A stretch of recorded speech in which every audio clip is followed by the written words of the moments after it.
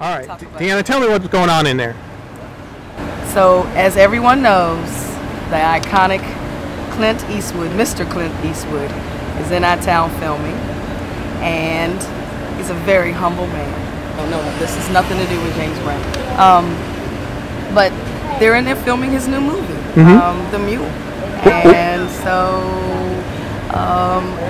I hope I don't get in trouble for doing this interview. What? That's okay. The reason, I'm here, had nothing to do with the movie. Okay. I'm doing my JAMP summer session with the students, and we have our JAMP summer session here at the Augusta Museum of History, right next to the James Brown exhibit.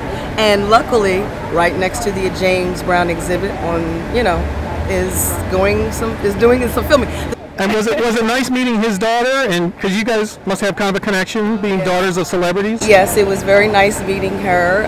She was like, "Oh, I loved your dad so much," and I'm like, "I love your dad so much." So how cool! That's great. That would be, right? Great. Yeah, for sure. Well, thank you so much.